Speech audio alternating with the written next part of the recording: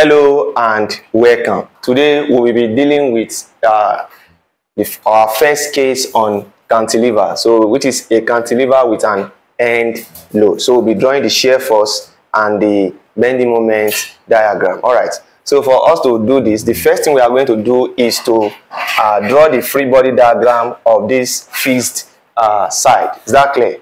So for us to draw this, we know when we have a fixed support like this, for us to draw the free body diagram, we are going to have, because there's no direction in any way, you understand? No upward or downward movement, and there's no rotation. Is that clear? All right. So now, for us to draw the free body diagram of this, we are going to have an upward, then an upward reaction, then a reaction in the S direction. Then we are also going to have what? We are going to have a moment. All right.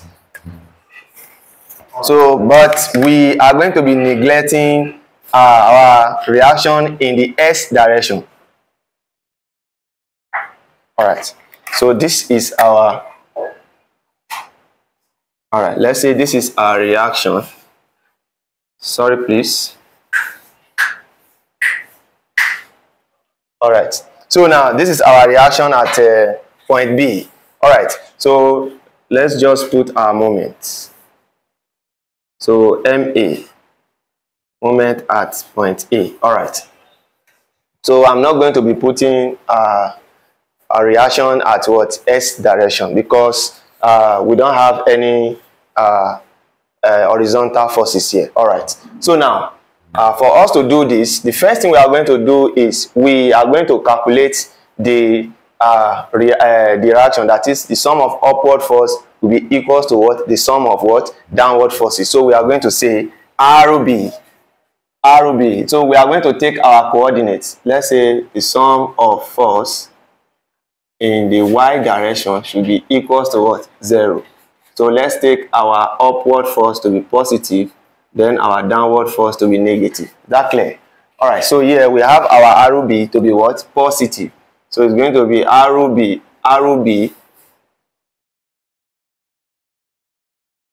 R subscript B minus what? Minus W will be equals to what? 0. So it therefore means R subscript B will be equals to what? W. All right. So it shows that the reaction here will be equals to what? This weight. That is, the reaction here will balance this weight. All right. So now, the next thing we are going to do now is we are going to calculate the shear forces. So let's do the shear force calculation.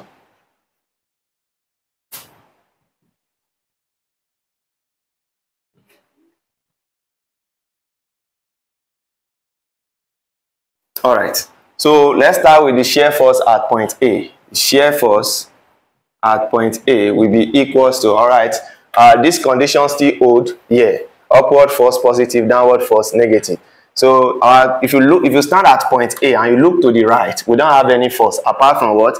Apart from this force that is here. All right. So it means that our shear force at point A is going to be what? Minus W. All right. Now again, we don't have any other force here apart from what? Point B. So for us to calculate the shear force at point B, the shear force at point B will be equals to, now if you stand at point B now, if you stand at point B and you look at your right hand side, you are going to have this force. Then if you look at this, if you look at it down, you are going to have another force here. So it means we have two forces. All right, so we are going to have, and don't forget, these conditions still hold the same. And this is going to be minus W plus what? Plus RB. But our RB is the same thing as what? W. So this is going to be minus W plus W, which is going to be equals to what? 0. I hope we understand this. All right. So the next one is the bending moment calculation.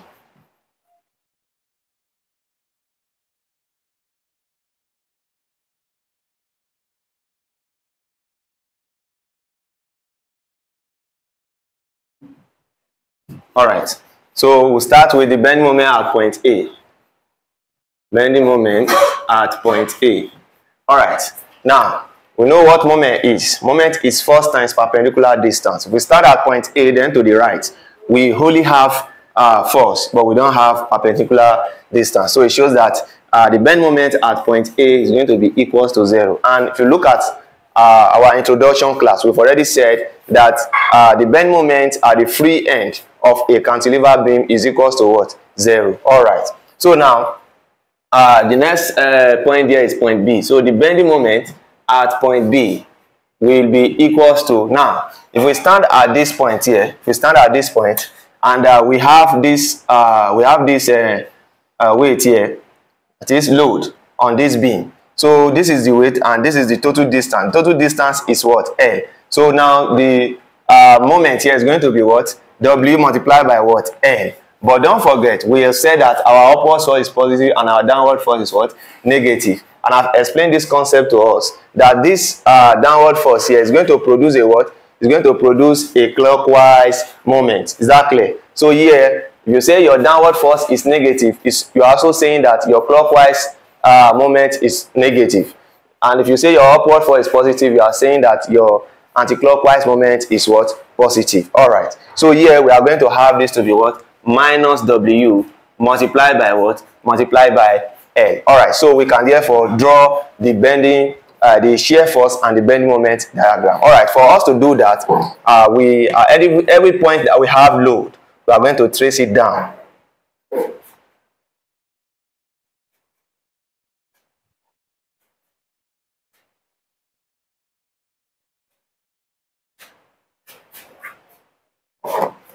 All right. So yeah.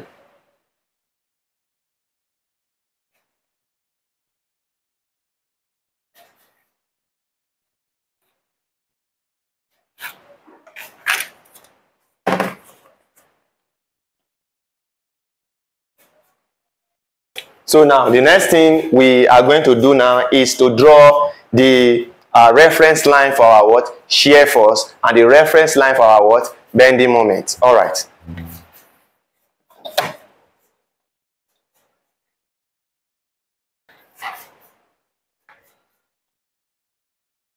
So here, this one is representing the reference line for our shear force. So here is 0, here is also 0. All right. So at point A, our shear force at point A is what? Is negative what? Negative W. So negative W. So above this line is positive and below is what? Negative. So here we are going to take any point here as our what? Negative side. Let's take this side to be negative. Negative W. Let's say this is negative W. All right. So we are going to trace it down.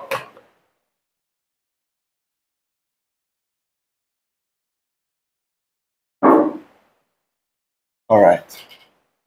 So this is the negative W side. All right. So now if you check from this point, from point A to point B, we don't have any other load. So we are just going to connect this point to this point. Then you will observe that our shear force at point B is 0. Then we'll go back to 0. So we are going to have it in this form.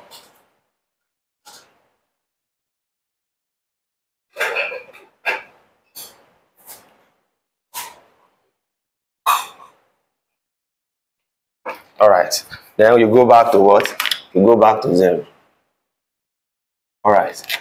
So this is our what? Our shear force diagram. Shear force diagram. All right. So if you wish to shade this, this is negative side. So here you can shade.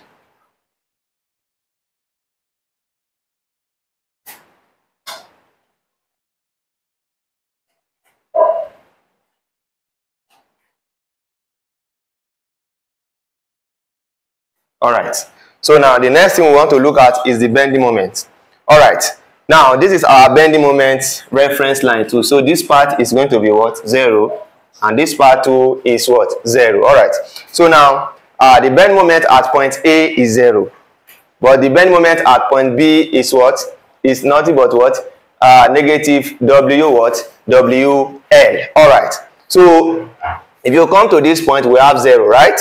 And if you come to this point B, we have 0 too. But at point B, we can go down. We can go down. But let's just use this method. We know if we have 0 at our point A, this is 0. And between point A and B, there's no force, so we move like this, right?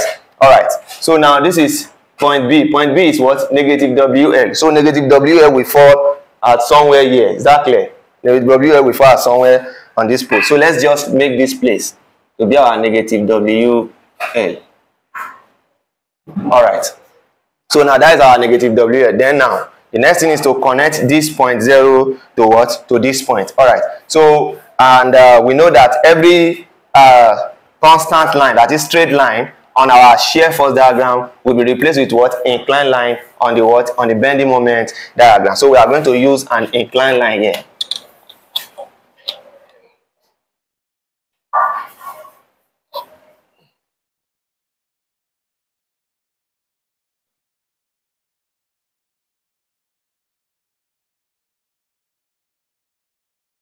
All right. So this is negative side as well. All right. So can shade again.